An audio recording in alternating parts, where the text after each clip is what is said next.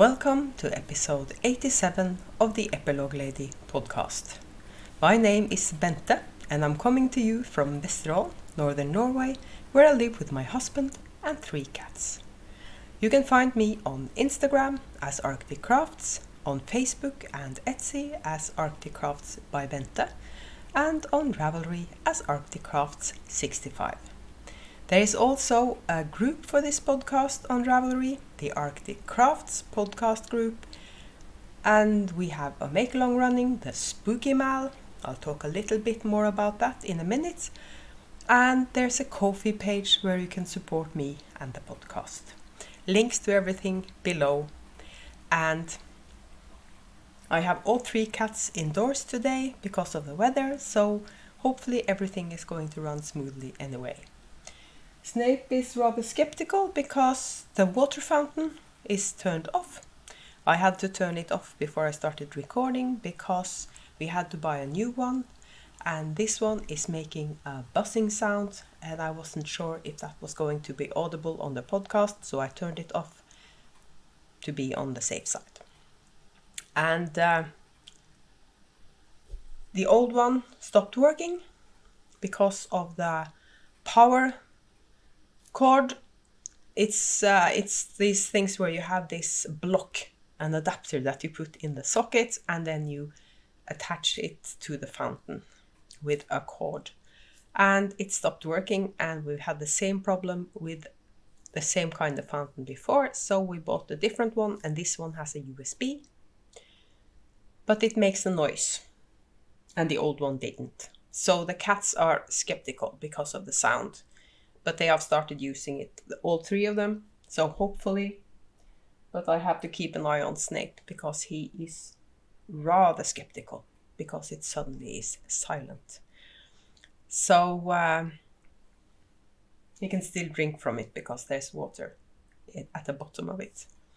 I'm not sure why I started talking about the cat's new water fountain. This is the exciting things you're here for. Right. This is being recorded and probably uploaded on a Thursday. I can't see any reason why I should wait until tomorrow to upload it, because as long as it's earlier than usual, I figured I could just upload it as soon as I'm done editing. My youngest son is coming late this evening to stay with us for a few days. And I don't want to record a podcast while he's here. I want to give him my full attention. So that's why I'm doing it a day early this time. And when it comes to life stuff, nothing interesting happening apart from me being on doing a pop-up in a local shopping center, and it went so-so. I made a little more money than I would have on Etsy. But I was exhausted afterwards, both because of all the people and all the noise and all the unpacking. So Sunday I was just vegetating. I think that's the word, on the couch. I'm doing another pop-up, or rather a trunk show, in the local yarn store later in November, as well as another Christmas market the last weekend of November. But at the moment I have some weeks off, and next week I'm going to dye up the last of the Christmas colors, and those will be launched November 1st. So that's it, I think. A little bit more about the Spooky Mal, I promised you that. It runs until October 31st. So it's not too late.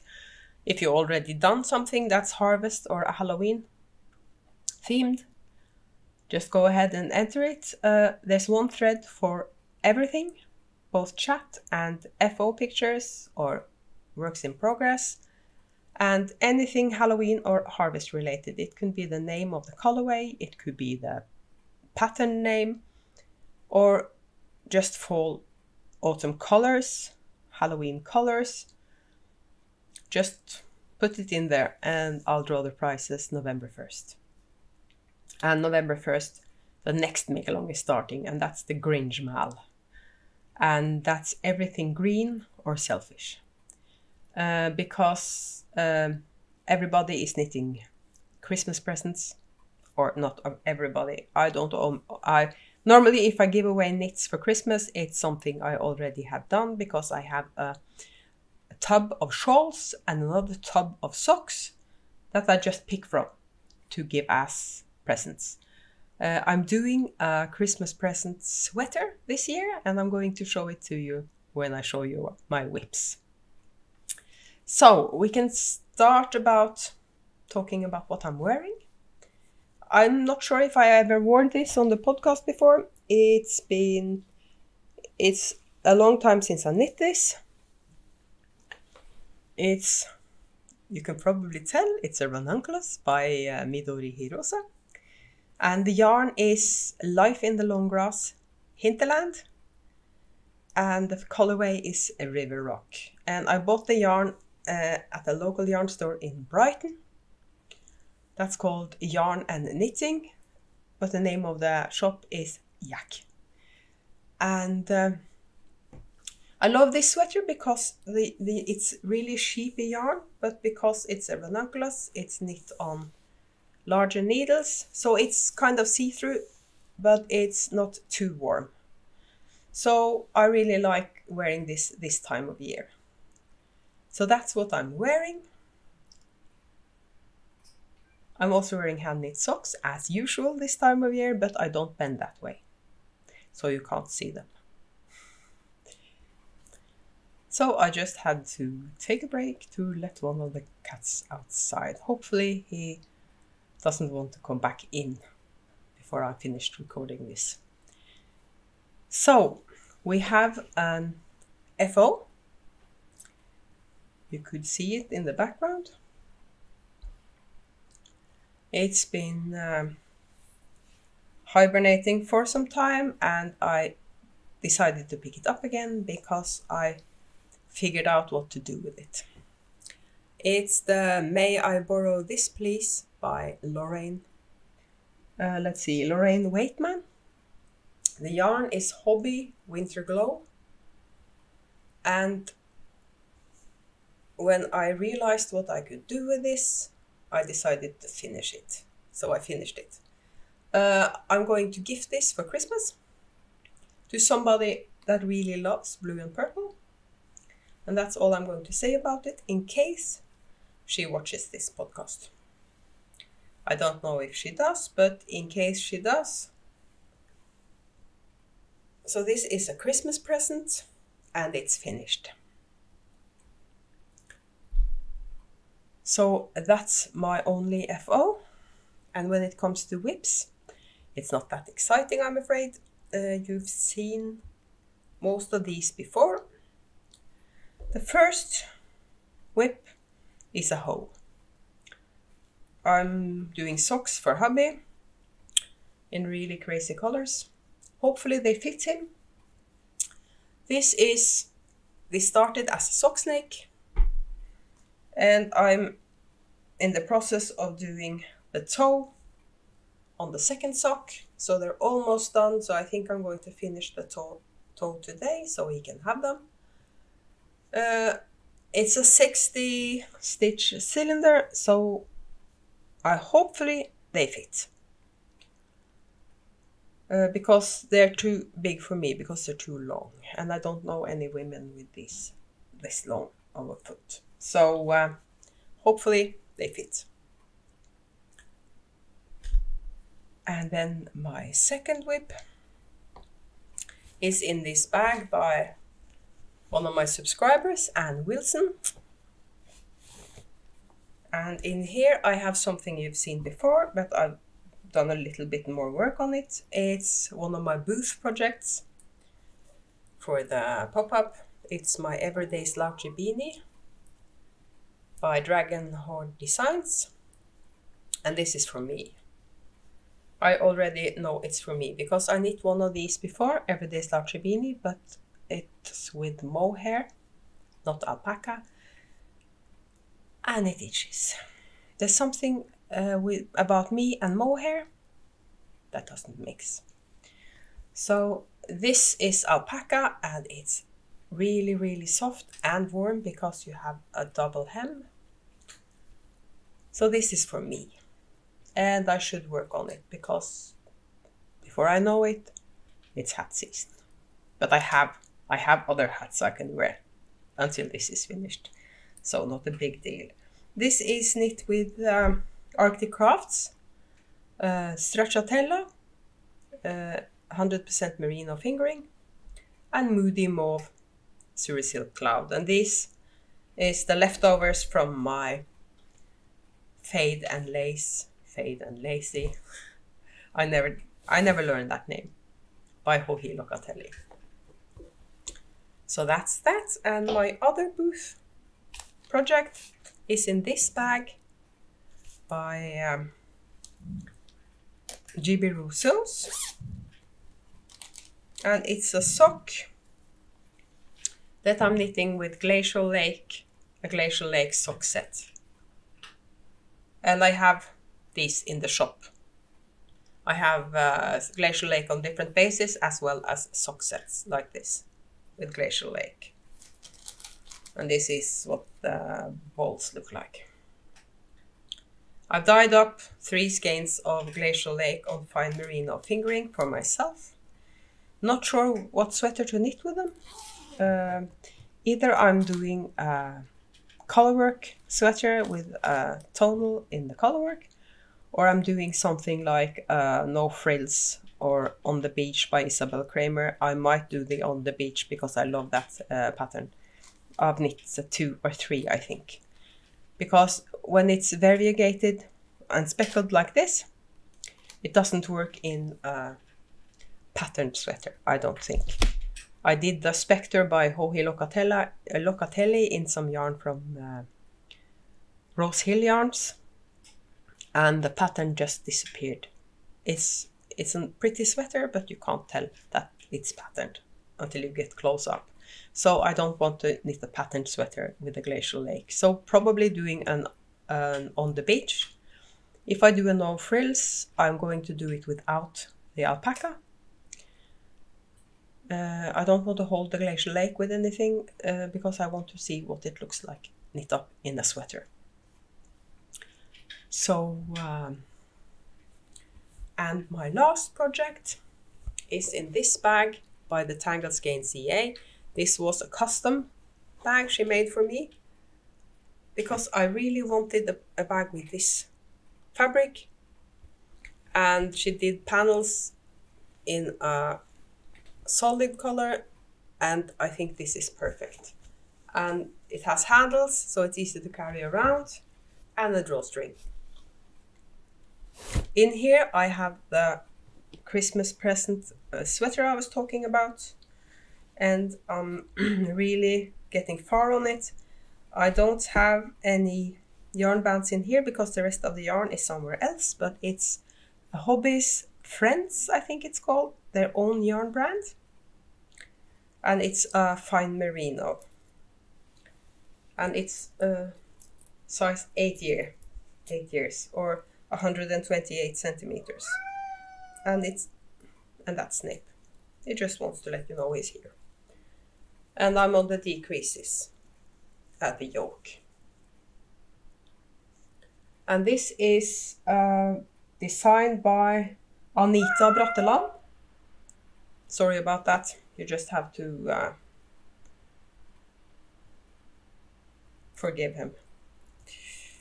It's by Anita Bratheland, and it's a House of Yarn pattern, and it's called Melkegenseren, or the milk sweater. And the reason for that is that this pattern is from milk cartons. Yes, it is. So it's also a free pattern. And the girl that's having this is Hobby's second cousin, I think. And she's only 6 years old, but she's tall for her age. And I figure, okay, so maybe it's too big when she gets it, but she can grow into it. So that's why I knit it in an 8-year-old size. And the girl's grandmother helped me pick the pattern and the colors. So hopefully she's going to like this. And as you can tell, as I told you, I'm on the decreases, so hopefully I won't be working on this too long. But because it's a Christmas present and we're going to Svolvær, where she lives, the first weekend of December, that's a long time away, but I want to finish this sweater so I can put it aside and start the sweater for myself. Again, probably the Glacial Lake one. I have another sweater quantity from the same yarn that I knit the Fjolla in, Permin Luna. And I'm showing you that yarn when I've started the sweater. I'm not the yarn snob as such, but I'm only showing you hand-dyed yarns when I get them in the mail. Commercial yarns, I'll show you when I start the projects. I'm also waiting for a sweater quantity in Malabrigo. I came across Malabrigo yarns in a Norwegian web store, so I don't have to pay VAT and everything when it gets here. I pay VAT up front. And I was surprised how budget-friendly Malabrigo is. I know they have launched a new sock yarn that's called Super Sock. That's got nylon in it, but I didn't need that because I'm knitting a sweater. So I ordered 3 skeins.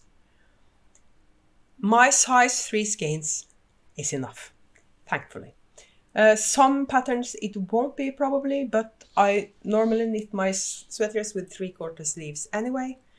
So I only ordered 3 skeins. Hopefully I can figure out what to knit with it. And Snape, you can just shut up, go lie down somewhere and shut up. And now I have lipstick on my coffee cup.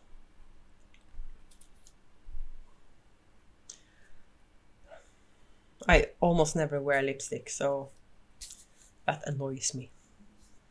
So that's, let's see, what more do I have to show you for whips? I just have to check my notes.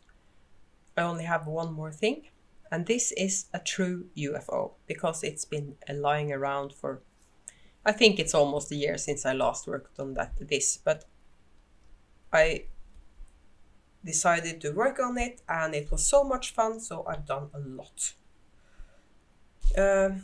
This is the Persian Dreams.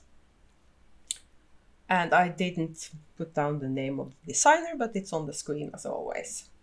And I now have 12 or 13 of these. And I need 24. So I'm halfway. And there's supposed to be 3 or 4 different colors on each. What would you call these? There's six sides to them. Not sure what that's called in English. Not sure what it's called in Norwegian. I know octagon, pentagon. Never mind.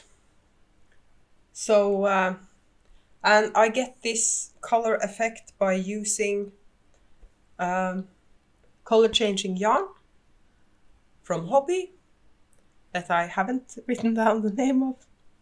I'm such a professional. I'll put it on the screen. And a black acrylic, one of those jumbo balls. And it's all of it's acrylic. I'm not sure if I want to do something about the back when it's finished. That I'm putting fleece or a flannel or an old bed sheet or something on the back when it's finished. I'm using a tip from Coffee and Craft, I think it's called. Bernadette in Canada. Instead of binding off at the end, I'm leaving the stitches live with some scrap yarn. And then I can Kitchener them together instead of sewing them together when everything's finished. Now you can see him in the background. He thinks he sees something, probably. So that's entertaining. Now everybody is looking at him instead of me. It's the drawstring from the curtains. So now you're just looking at him, right? No, you're not looking at me anymore. Anyways, he looks possessed. So that was the last of my whips. And I think I'm going to work on the sweater for hubby's second cousin until it's finished. And then I'm going to pick up one of the other whips. I haven't crocheted on my granny stripe for over a week. I have several other whips, of course, but as normal, I only show you my active whips. I can't show you all my whips. That would be crazy, especially since I have lots and I haven't worked on. I've only worked on these ones. My knitting mojo is coming back, and that's a good thing. The problem is I have more of a castanitis, really. I want to cast on all the things, and when your knitting mojo isn't all there, it's not smart to cast on a lot of things because you know they're going to hang around and being half finished. So I'm trying to pace myself when it comes to casting on new things. But now I have several sweater quantities that I want to cast on. I have more yarn coming in the mail. So I think I'm going to use the queue function on Ravelry for the first time and queue up the sweaters I want to knit so I can remember when I get the yarn, because my brain is like a sieve these days. I have a brain fog most days, and when I do get my brain to function, it's overflowing with things that aren't important. So that's me at the moment. I'm really looking forward to getting my son here. We have plans for tomorrow.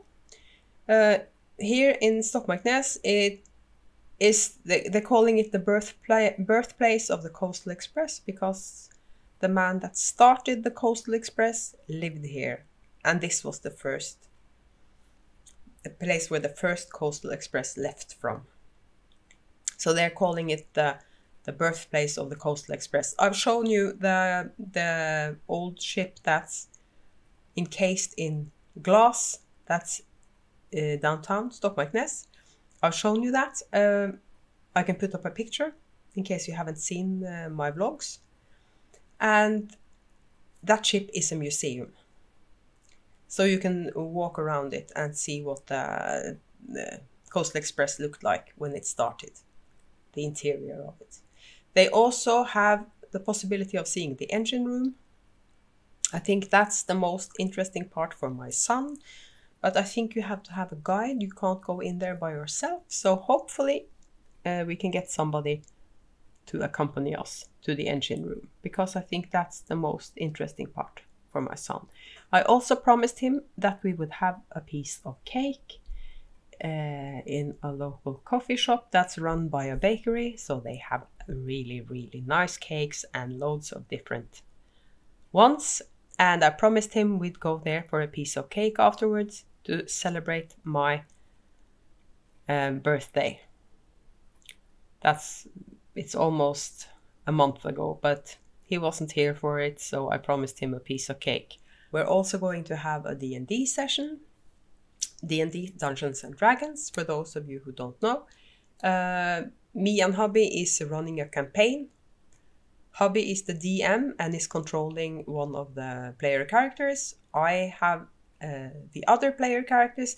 Normally parties are 3 or more people, but we only do 2. But we have NPCs or I think it's short for neutral player characters that join us from time to time. And I have made another character that I'm going to try to run 2 characters and see how that goes. And Erlend has a guest character that I helped him make. So whenever he's here, Hobby sort of writes him into the campaign, wherever I am. I just arrived in a town the last time we played, so I'm going to run into Erlend's character in that town, and he can join me for an adventure. And because he prefers fights, dungeon crawls, stuff like that, and the last few sessions there's been a lot of role play and not a lot of fighting, so Hobby is going to plan for an encounter. So Erlend gets to fight, because that's his favorite part of Dungeons and Dragons. He thinks it's a bit boring when it's a lot of role playing and you have to talk to people to get things done. He prefers fighting.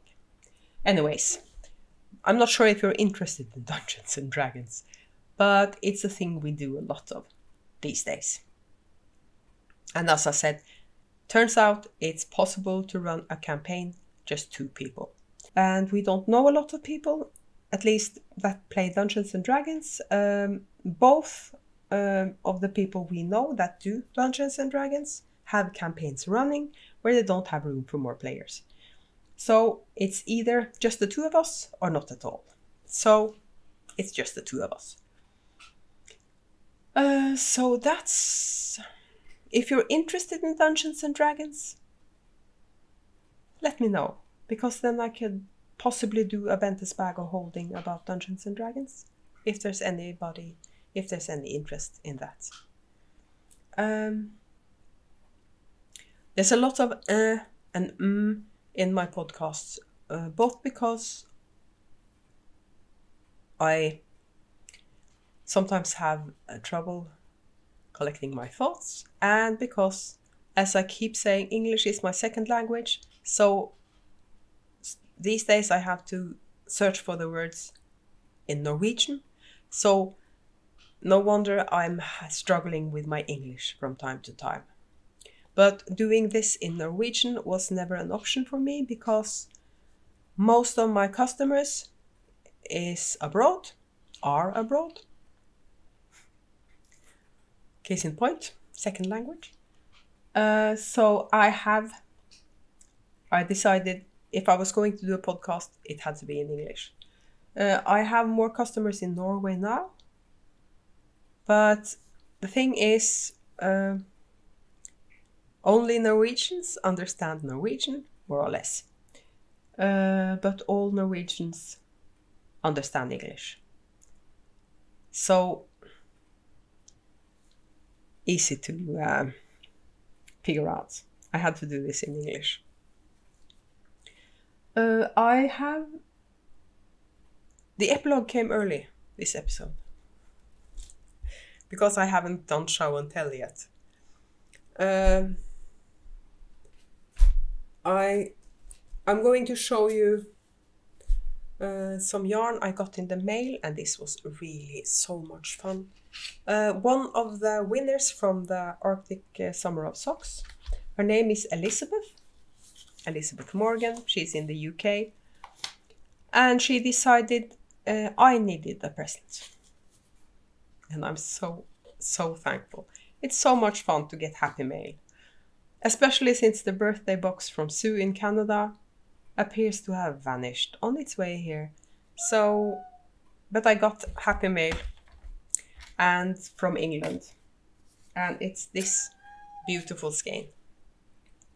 It's from River Knits, a dyer that was known to me from the UK, but I didn't know they did this type of yarn. It's called Chimera, and I know you're thinking the same as me. Spin cycle. According to Elizabeth, who talked to the dyer, it's not done in the same way as spin cycle dyed in the wool. They're using a different process to make this, but it looks the same as spin cycle. At least I think so. And it's, let's see, it's a third of the price, more or less, of Spin Cycle. This is a 50-gram skein. I ordered 2 skeins immediately after I got this in the mail because I loved it so much and because I want to do the stone crop by Andrea Mowry, and I think it's so beautiful. And when I saw this, I'm thinking I can do the stone crop and it can look more or less like Andrea Mowry's. Not the same colors, but with Spin Cycle as a contrast color. And I ordered 2 different colors, light and dark, in more or less the same colors, aqua and turquoise. And I think I'm going to do a stripe effect, every other stripe, or maybe fade. I'll see what I do. That yarn probably, hopefully, I get it before I record my next podcast. So I'm going to show it to you then. But the colorway on this is a sonnet, and it's River Knits Chimera. And of course I'm going to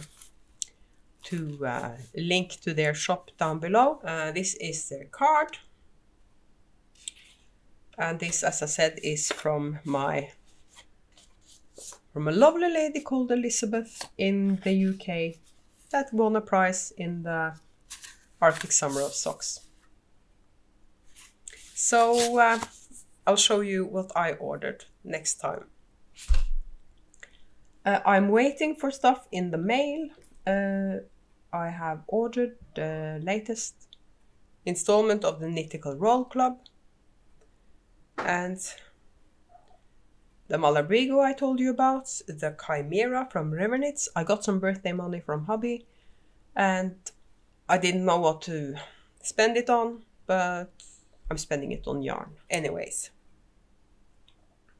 I have a tiny bit of shameless self-promotion.